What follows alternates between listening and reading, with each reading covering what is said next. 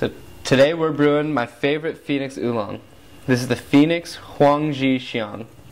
Huang means yellow sprig. And Phoenix Oolongs come from the southeastern province of China called Guangdong. And they're in the Phoenix mountain range. So you can see this particular Phoenix Oolong has very big, broad, dark leaves. So just on first inspection of the dry leaf, it looks super interesting, and you can tell you're going to get some unique flavors out of it. So right now I'm brewing with a Gaiwan, the Chinese brewing vessel. You can see the leaves have already opened up a lot. This is the 7th, 8th, maybe 9th infusion. I wasn't really keeping track. So I'm going to pour this here.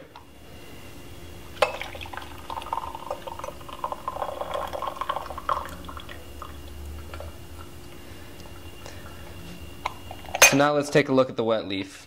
You can see the wet leaf even looks more interesting than the dry leaf. See big, broad leaves. You have some different colors in there. The edges of the leaves are a little red. Very unique, very interesting. These are some of the most beautiful leaves I've seen in a Phoenix Oolong.